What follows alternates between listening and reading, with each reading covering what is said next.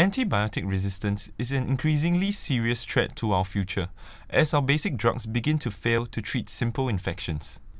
Excessive use of antibiotics in agriculture, patients demanding antibiotics unnecessarily, and bad hygiene practices all contribute to increasing antibiotic resistance. However, the most significant factor is that of doctors giving antibiotics unnecessarily. The following scenario illustrates the impact of antibiotic resistance. The doctor asked me if finish this medicine, but then I feel better already. Then some of this medicine can give me diarrhea. I think stop lah. Mr. Tay, I'm so sorry to inform you, but Mrs. Tay has been infected with a drug-resistant strain of bacteria, and our antibiotics are ineffective against it. She can only recover slowly on her own now.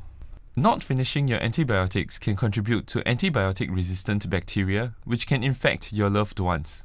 To prevent that from happening, here are a few things you can do to keep your loved ones safe. Wow, kena cold, but no time to see doctor leh. Oh yeah, my mom has leftover antibiotics. I can use that. No, the cold usually resolves on its own, and you do not need antibiotics to help you recover faster. You only need antibiotics if it persists for more than 7 days. Also, don't share your medication with your friends and family. You're only making things worse. Instead of taking antibiotics, you can take other medications for your cold. Your local Watsons or Guardian pharmacy should have these medications available. Just consult the pharmacist there regarding your sickness.